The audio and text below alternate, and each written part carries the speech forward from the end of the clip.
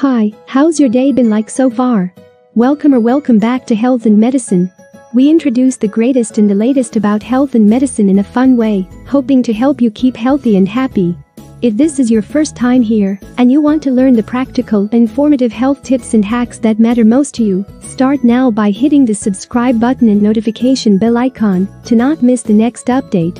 When you tried to offer a drink or a tasty cake to your families, friends, or coworkers, have you ever heard back, "No, thank you, I have diabetes"? Or there's a time your loved one reached to you and was trying to share, "I just diagnosed with diabetes"? What did you respond or tried to say at these moments? Have you ever worried if you said something wrong? Or want to say something nice to them? Diabetes is complicated. There are a lot of stereotypes and myths floating around about it. Friends, family members, co-workers, or strangers can make comments that can be judgmental, even if they don't mean to be. Remember that your words have a major impact. Choose them carefully. Said in the right way, your support can make a positive difference for someone with diabetes. But saying something that's ill-informed can actually make living with this chronic illness even harder. Let's learn some diabetes etiquette today. You will be more confident about your responses next time. 9 things not to say or not to do to a person with diabetes. 1. Don't say, "You don't look like you have diabetes." Please do not assume there is a certain look for diabetes. Being inactive and overweight can raise a person's risk of developing type 2 diabetes. But many people with type 2 diabetes are not either overweight or obese. Anyone has the chance to get diabetes. Everyone with diabetes needs understanding and support to do all they need to do every day. 2.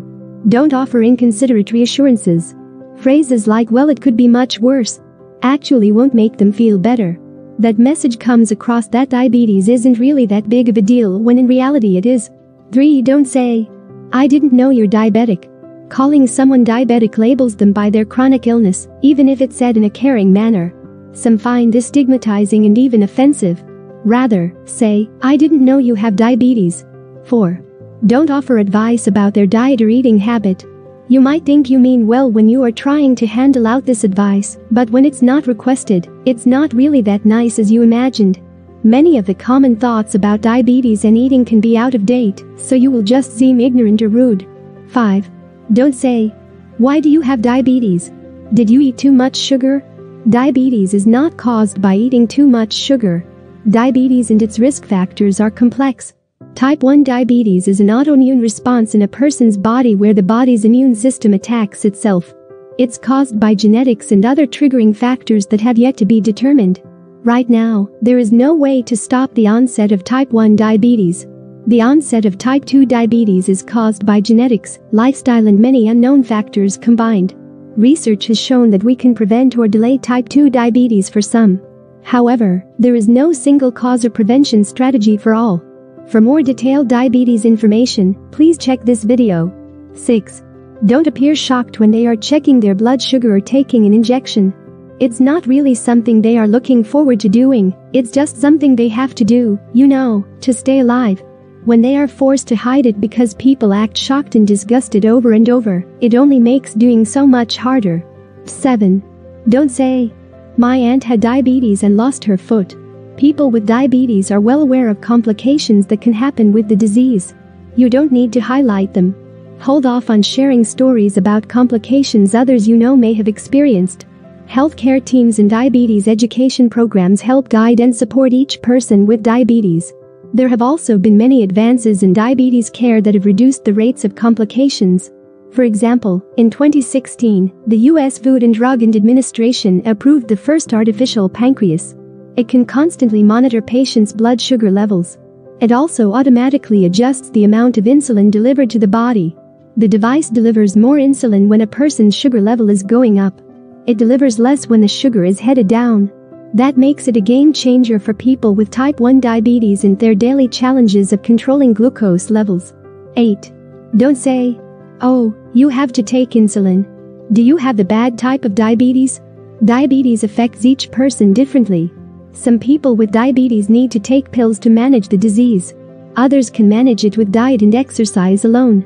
Taking insulin injections doesn't mean a person has a more severe form of the disease. It doesn't reflect how well they manage their diabetes either. People with type 1 diabetes need to take insulin multiple times each day because their body doesn't produce any insulin. People with type 2 diabetes do produce insulin, but the disease can change over time. That's why their medication needs may vary. Someone with type 2 diabetes might need to start taking insulin to keep their blood sugar in a healthy range. There is no good or bad type of diabetes. Everyone with diabetes has different needs. Their healthcare team helps them choose the best food, activity, and medication for them. 9. Don't say, "I'd rather die than have to poke myself every day for the rest of my life." Really not helping here. The reality for someone with diabetes is there's going to be some pokes and prods. Even if they have an insulin pump or continuous glucose monitor, there will still be some lancets and needles involved. It isn't easy, but I'm positive people with diabetes think living with some pokes is much better than the alternative. 5 things to say or to do instead. 1. Do show you care. Telling someone you care about is good, but showing that concern is more powerful. Show you care with a hug or encouraging note, by really listening to the person's concerns, by learning about diabetes, and by doing things together that you both enjoy. 2. You can say, "I don't know much about diabetes. Could you tell me some of what you know?" This is a great place to start. Also, do take the time to educate yourself about diabetes. That way you can help to educate others that may make the above comments when you are with your friend or family member. Make sure to check these videos which contains what you need to know about diabetes. You can also find a link in the description box below. 3. Do appreciate the hard work and dedication that people with diabetes have to put in each and every day just to stay alive. People with type 1 or type 2 diabetes must work at managing it around the clock, watching how much they eat, monitoring blood sugar, taking medications, getting regular exercise, and not getting too stressed. It's a 24/7 disease that they cannot take a break from, and having someone that appreciates all they do can really help. 4. You can say, "You are a strong and capable person. I'm glad you are my friend. Consider offering to be a diabetes buddy." A big part of managing diabetes is making healthy lifestyle choices. Offer to join your friend or relative for a walk or a game of tennis. Suggest going to a restaurant that offers a good selection of healthy and tasty meals. Remember that when you make these same healthy lifestyle choices, you benefit too. 5. Do ask how you can help. Don't try to be a mind reader. Don't assume you know. Instead, ask for specifics that are really meaningful and then do them.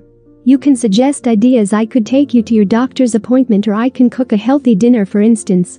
But check first to be sure that's what the person wants. What's your experience when encounter someone is with diabetes? Do you have other diabetes etiquettes that you would like to share? Welcome to comment below. We like to hear from you. If you found this video helpful, please like and share it with others who may find it helpful too. Your ongoing support has helped us make health and medicine more accessible to everyone. Thank you for watching, and we'll see you in our next video.